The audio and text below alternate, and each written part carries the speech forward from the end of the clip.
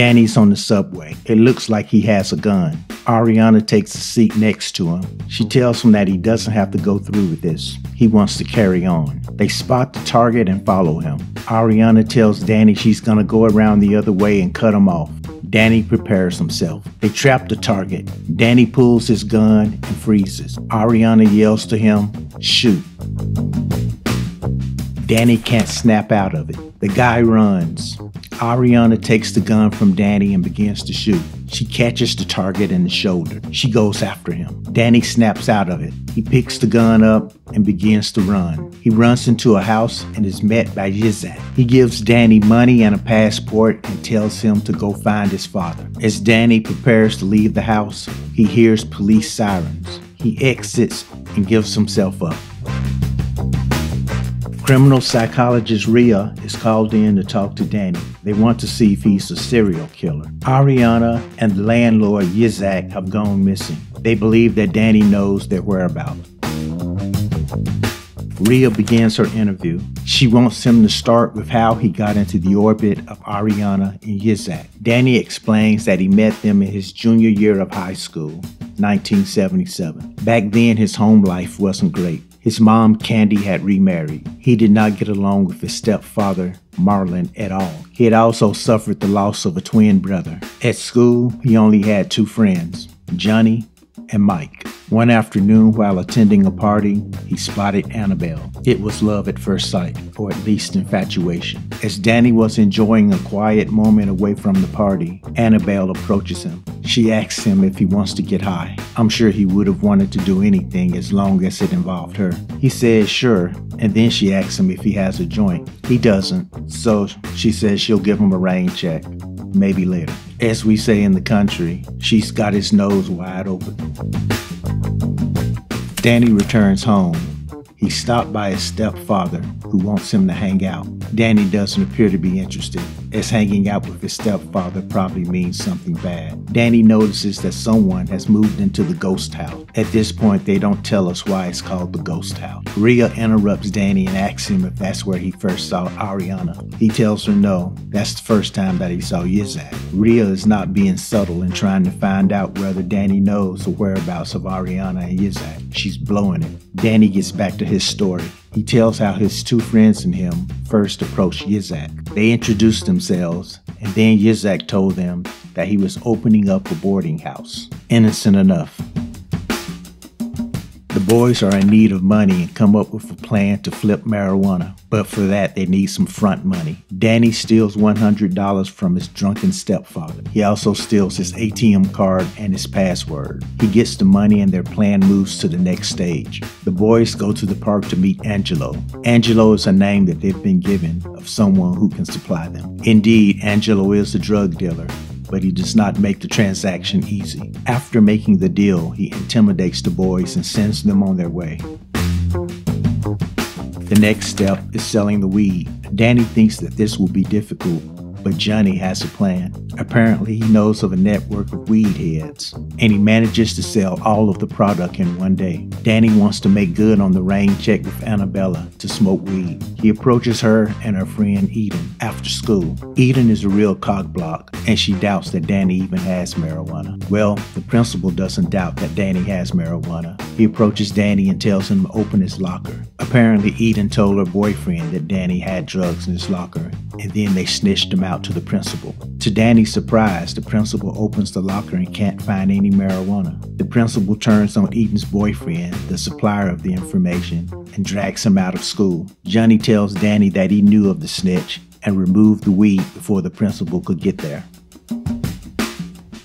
Danny meets up with Annabelle to smoke. They have some small talk, and then Annabelle presses him to make out. Well, if he wasn't crazy about her before, this sent him over the moon. He goes home and paints a portrait of Annabelle. He puts the portrait and a joint in an envelope and waits for her at school. But instead of Annabelle going over, Eden meets him. She tells him that Annabelle no longer wants to see him and that their previous interaction was a big mistake. She then slaps the envelope out of Danny's hand. Well, the joint fell out of the envelope and the principal happened to pick it up. He asks Danny if it's his, and Danny breaks out running.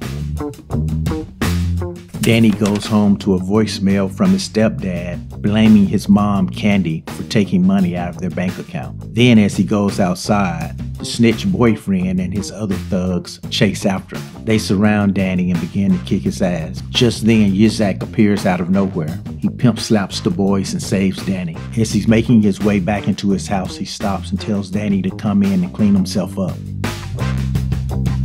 Danny dusts himself off and enters the house. It is now the first time that he met Ariana, and at this point, Danny decides to stay with Yizak and Ariana. After this incident, Danny just stayed with Yizak. Once again, Rhea interrupts Danny and asks him where is Ariana and Yizak, and he still claims that he does not know. Then she asks him what really happened to his twin brother.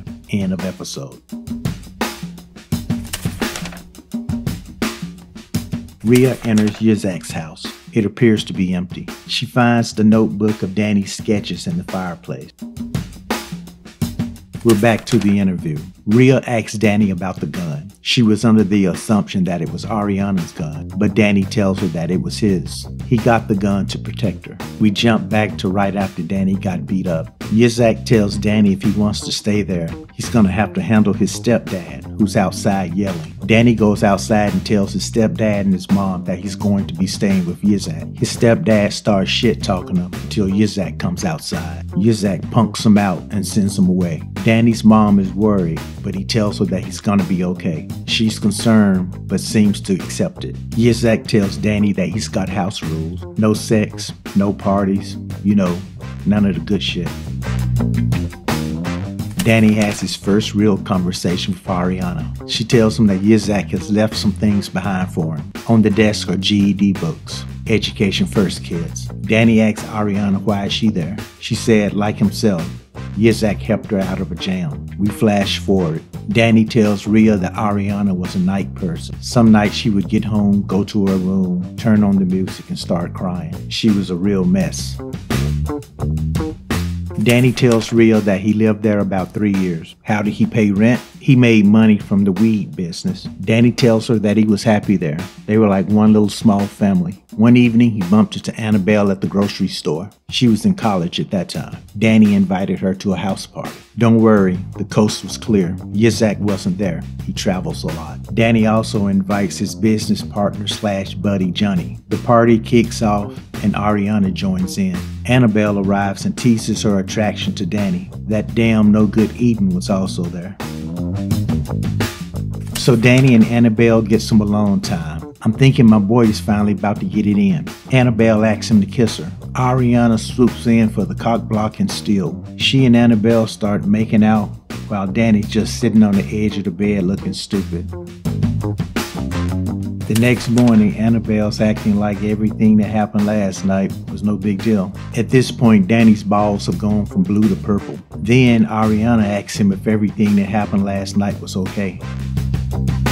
Hell no, it wasn't okay. But Danny, being easygoing, says it was. Maybe because she was feeling a little guilty, Ariana asks Danny to hang out with her. They go get burgers and then go to a movie. As they exit, some dude is flagging down Ariana, asking her to stop. It's clear it's someone she doesn't want to talk to.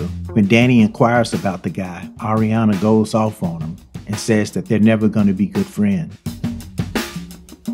The next scene is Ariana in a club. She's getting hard pressed by a chick at the bar. As the two ladies make it out to the dance floor, they're interrupted by a dude. This dude is no stranger to Ariana. The two have chemistry together and take it to the dance floor. Then they take it to the restroom for some moaning and boning. As they're cooling off on the couch, old girl from the bar squeezes in between them. Ariana starts making out with her. Well, this angers the dude and he pushes both of them on the floor. He and Ariana begin to argue and both of them are thrown out of the club. He professes his love and Ariana storms off.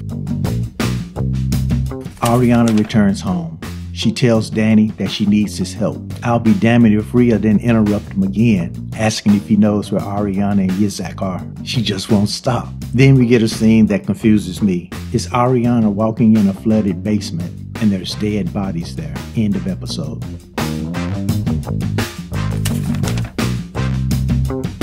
Rhea tells her cop buddy about her breaking and entering into the boarding house. She shows him the sketches that she found. He wonders if they're all Danny's victim. They really think this little dude is a serial killer? Danny tells Rhea of an encounter with Ariana a week before the shooting. They're at a diner, and Ariana explains some of her mental trappings. She goes cold when someone matters to her. She tells how a friend of her dad's sexually assaulted her. He then shares with her that his twin brother killed himself. These two are really being vulnerable with each other. Ariana tells Danny that she would do anything to make her rapist disappear. Danny goes to Johnny and tells him that he wants to get a gun. Danny and Johnny show up at Angelo's apartment. Remember, Angelo is the drug dealer from before. Well, Angelo has a gun, and Danny has the money, but Angelo doesn't want money. He wants sexual favors. Angelo and Danny bargain about what he will do and what he won't do, and they compromise down to a hand job. Well, I guess a hand job inside his apartment isn't freaky enough.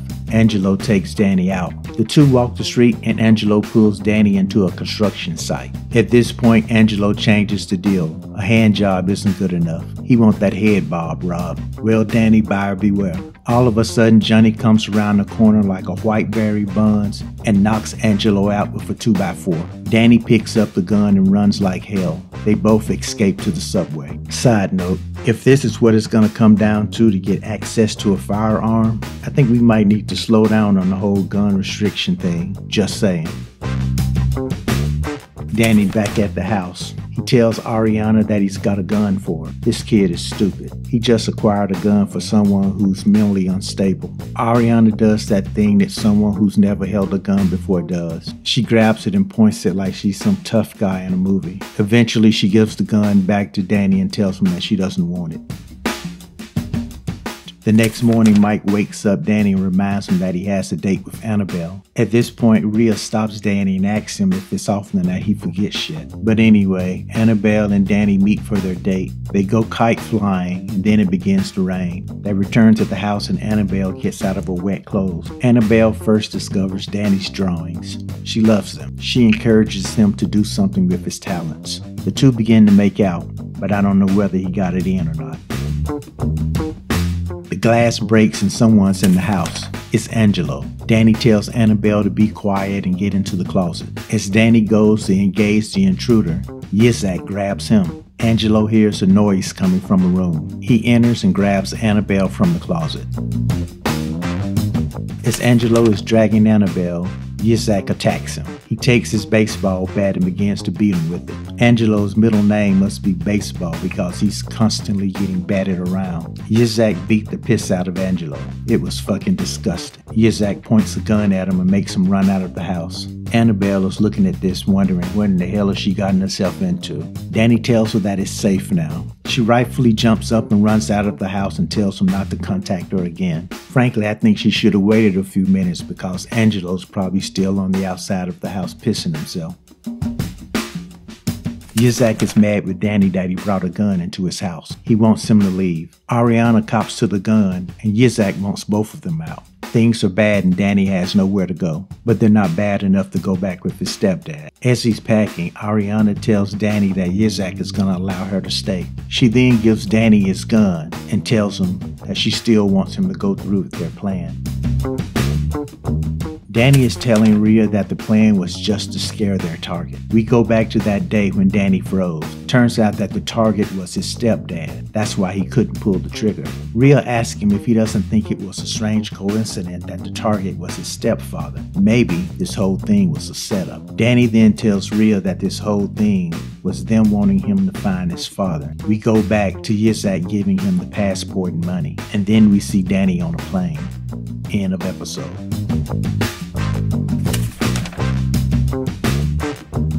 I'm confused. The show jumps around quite a bit. It's kind of hard to know where you're at in the timeline. That said, I think there's something there. It could go either way. This could be a good show or a bad show. Am I invested in any of the characters? Not really. I think Danny has been stupid. Ariana is crazy. She's got her reasons, but still, she's crazy. Yitzhak, I'm not sure what to make of him. Up to this point, everything he's done has been heroic, but I gotta believe since the police are so interested in him, he's doing something illegal. But I'm interested. I should say more than I'm curious. So my curiosity is going to get me to watch the next episode. I'm tentative about it, but I'm in.